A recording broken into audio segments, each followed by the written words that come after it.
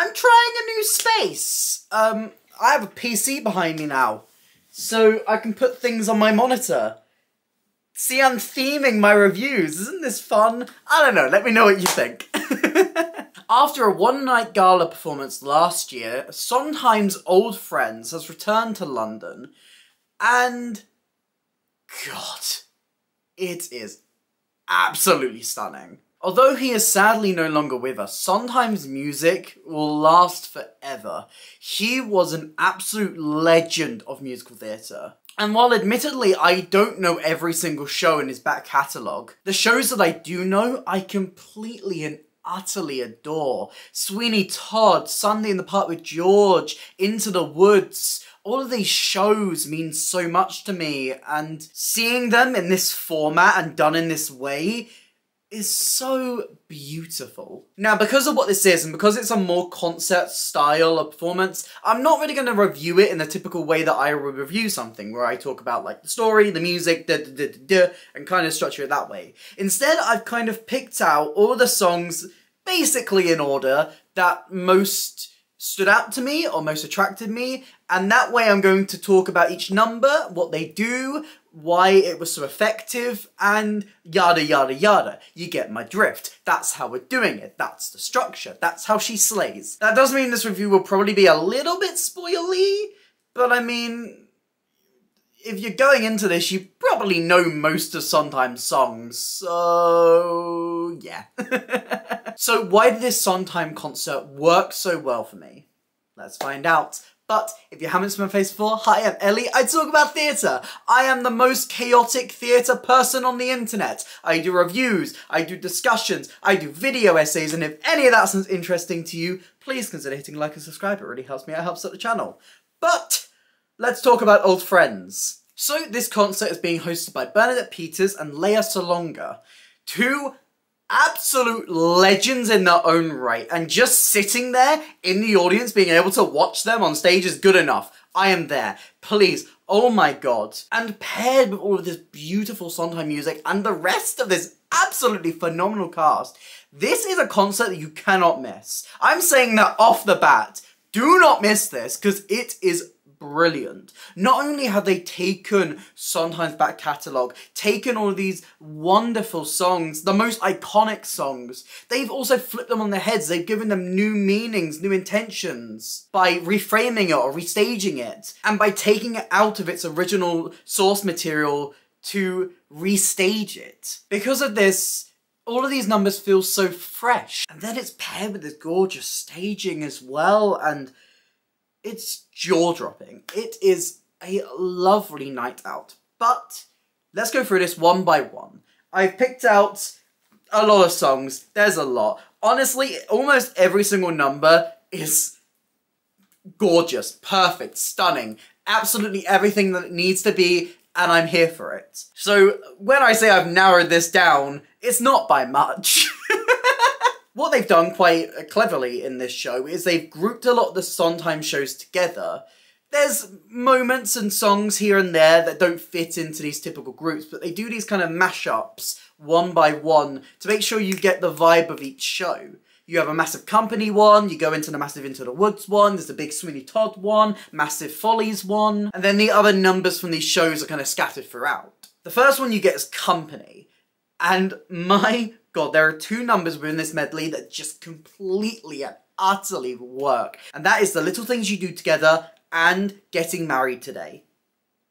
They have given new context to both of these numbers that really, really work. It's only a slight adjustment to what it is in the original versions, but even so. The Little Things You Do Together, performed by Gavin Lee and Claire Burt, is such a brilliant way to kind of start the solo numbers, or the duo numbers in this case. As the show opens with this massive medley of Side by Side, Comedy Tonight from Funny Thing Happened on the Way to the Forum, and obviously Company itself. In the original musical, this is a song performed by Joanne, as the couple hanging out with Bobby are getting into like a taekwondo match, I think. It's some kind of wrestling, I think. Yes. But they've reframed it slightly as a married couple kind of having a spiteful little argument, And oh my god, it's glorious. Both Lee and Bert just revel in this quiet hatred of one another. It's brilliant. Every little spiteful intention, every single look at each other, every single like one-upping is genius. And it makes this number feel so fresh as well. And then there's Not Getting Married Today, which they've slightly reframed again, this time actually happening at the wedding instead of in the musical happening before the wedding. So we see the wonderful Joanna Riding walk out in this gorgeous wedding dress and just have her, you know, nervous breakdown. This is an intense number. It is a hard number to perform, but Joanna Riding just goes through it like it's easy. It is a joy to watch her perform this. And I love all the little glances to the wedding party and how she's kind of getting worse and worse in her state.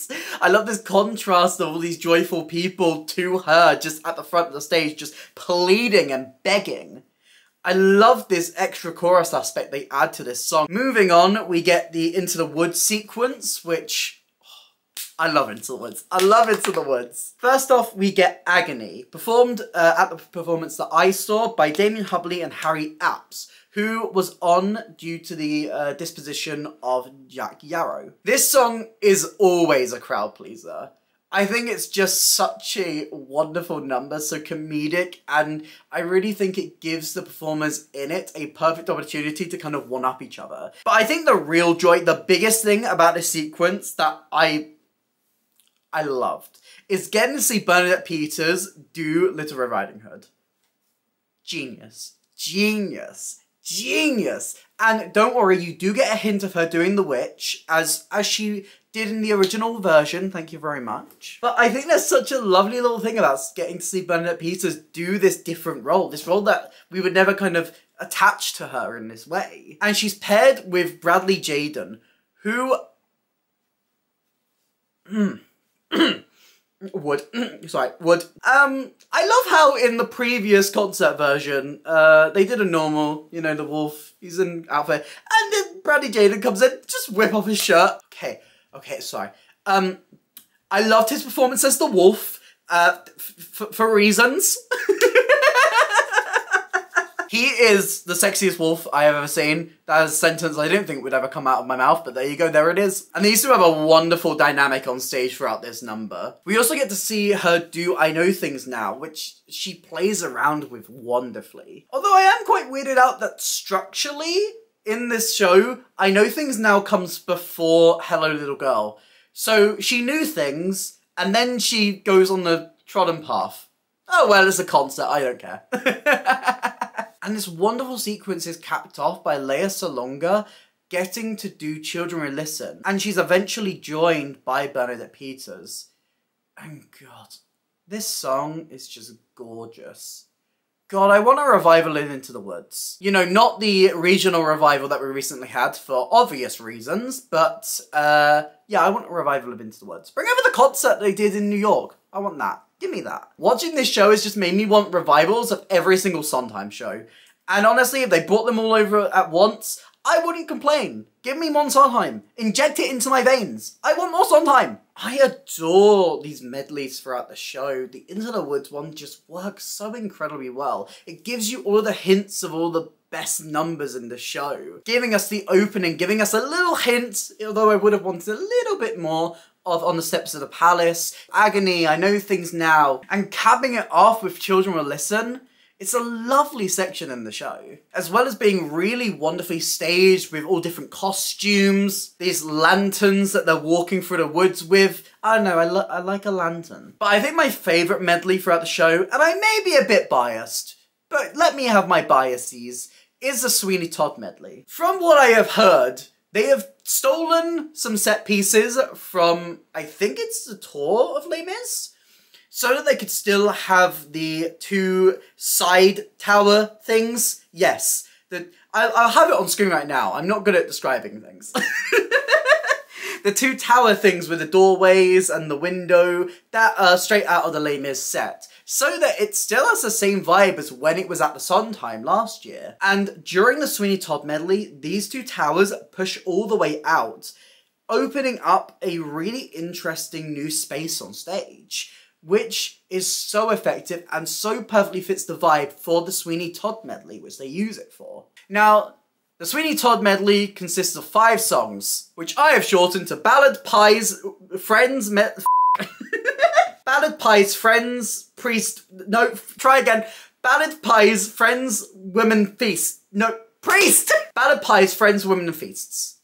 No, Ballad, Pies, Friends, Women, and Priest. I did it. Performed by Jeremy Southcombe, Leia Salonga, and as well as a short cameo from Bradley Jaden, who dies. Spoiler alert. Salonga is like unrecognisable. She just completely adapts to the Mrs. Lovett role, and with her costume and wig, I straight up did not recognise her. I straight up did not recognise her. I love how quickly and efficiently, with this set change and with the costume change, they just completely transport you into the world of Sweeney Todd. It's a very different vibe to a lot of the other Sondheim numbers, so I was quite scared about how jarring it would be, but no, it fits so well. Southcombe is a wonderful Sweeney, with that darkness inside of him, that blank stare, the grudge and the anger and the frustration and that need for revenge. Salonga's Lovett is everything I love in a Mrs. Lovett. So bubbly, so energetic. And their version of Priest is so joyous to watch. They have a wonderful chemistry together, even in just this one little number. Please, give me a full, again, give me a revival of Sweeney Todd with these two as the leads. Come on. This is all I want now. I'm not satisfied with only a little taste of it. I need all of it. Put it on my plate right now. As well as this, in Act 1, we also get some wonderful solo numbers. Send in the Clowns by Bernadette Peters is just heartbreaking. She slows down the show for a moment and just captivates the audience. As well as this, I think the strongest song in Act 1 is Claire Burt's version of Ladies Who Lunch. This is one of my favourite Sondheim songs, and once you've seen Patti LuPone do it, I didn't know that I needed to see anyone else do it. But the blaseness of Claire Burt through this number, it's so... oh, it's so good. It's so good. It's so good. And her vocals, the power of the ending, you know what, she's yelling Rise, and it took every fibre of my being not to stand up in that audience. My God. My God, it's good. God, that's good. That song's not in it. And Act 1 is summed up completely with this gorgeous rendition of Sunday from Sunday in the Park with George. And the little touches they do with the projection, they bring down this little screen where they have the painting start to form. The way it goes from being colourless to the entire stage feeling bright and vibrant. It's such a lovely touch with the direction and the staging. You know, I've said a lot about concert productions. We're seeing a lot more concert performances come to the West End. We're seeing a lot of like new shows and new musicals being workshopped through these. And when I say I want more concerts, this is a type of concert I want to see. When you're saying something is in concert, which this doesn't advertise itself as a concert. No, it advertised itself as a great big Broadway show with music and lyrics by Stephen Sondheim, devised by Karen McIntosh, directed by Matthew Bourne side by side with Julia Mackenzie, choreographed by Stephen Meyer, with an all-star cast and the Sondheim Orchestra. It doesn't actually say it's in concert, but the shows that say they're in concert, this is a weird tangent. What am I talking about? Right, okay, I think I got my train of thought back. Okay, hold on. Yeah, these concert productions are becoming more and more just like fully staged performances, and that's not the joy of a concert. The joy of a concert is to be able to see all of these different songs performed in a new way. Put actors in roles that they are perfect for, but we never quite get the chance. And I feel like even just being at the end of Act 1, I was completely and utterly sold by this as a concert. With the little hints of staging enough to give you that taste of the show. With new intentions and new ways to perform this material without having to worry about the attachment to the plot or how it was originally done. It keeps every single moment so fresh and gives you a new look into Sondheim's music. Doing what every single concert should do, which is highlight the wonder and the power of an artist's music. This concert doesn't need to completely fully stage things. It can give you little hints for sure, but it doesn't need to. It's successful enough without that.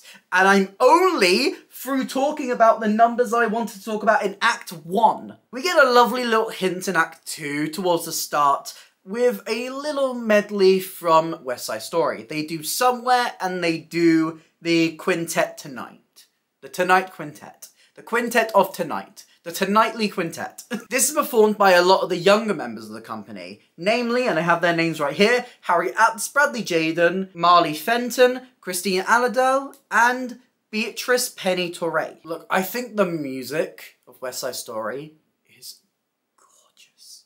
It's so good, especially to Tonight Quintet, which I think was the absolute perfect choice for a song from West Side Story if you're going to only be able to pick one or two. And yet again, they pull out the side towers like they did for Sweeney Todd, which allows different levels within the set and allows for the Romeo and Juliet style, or the West Side Story, I guess, style of talking through the fire escapes and through the windows. Adding an extra layer on top to the staging to allow this number to feel really unique in the show. Straight after this, we get the female cast of the show getting to do Broadway Baby, and my lord. I mean, you get Bonnie Langford just coming out casually doing the splits. Just casually? You're like, come on, girl! They stage it as they're like begging to a producer to cast them all. And seeing all this cast trying to one-up each other and doing the tricks and everything. Oh my god, it's so good. Oh my god, it's so good. This concert is so good, I'm running out of words to tell you how good it is. And to go from that, you get another number with some of the male cast members, Gavin Lee, Damien Hubley, and Jason Pennycook, doing Everybody Ought to Have a Maid, which is hilarious. And to pack up this medley of comedic Sondheim numbers, you finish off with You Gotta Get a Gimmick. Camp. Bring out Bernadette Peters in a helmet with a trumpet. Just... It had the audience in complete stitches as she takes off her helmet, turns around, bends over, and plays the trumpet through her legs. Brilliant. It's so good. Now, Act 2 was complete of a lot of the Sondheim numbers that I'm less familiar with. It had a lot of numbers from shows like Follies, and even a number in there later on, which I will get to because it's my favourite number of the night, that isn't actually attached to a Sondheim musical, and is actually a one-off thing that he wrote. Bonnie Langford gets to perform I'm Still Here, but Langford seizes every single comedic moment in this song, proving once again why she is an icon of British theatre. Jason Pennycook gets to sing Buddy's Blues from Follies, this amazing patter song, which I need to go and listen to again afterwards. Follies in this show has made me realise that I need to go watch Follies. Because, oh my god, I think I loved every single Follies number so much. But it is 100% Jason Pennycook's comedic moments that just sell this 100%. But what my favourite number of the night was, throughout everything that was performed, was The Boy From, which is performed in this by Janie D. This number is hysterical. Not only due to the lyrics, which are brilliant, as Janie D is stuck saying these town names that are just infinitely long, as she pulls over-the-top facial expression after over-the-top facial expression. It is brilliant.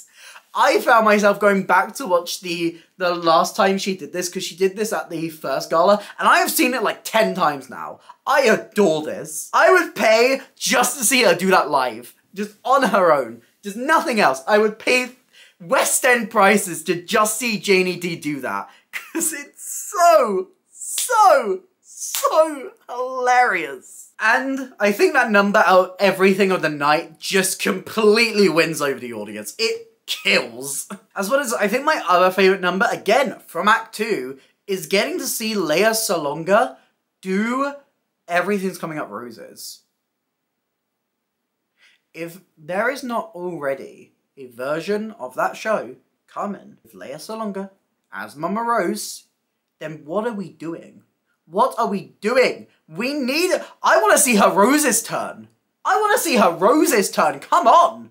I want to see it.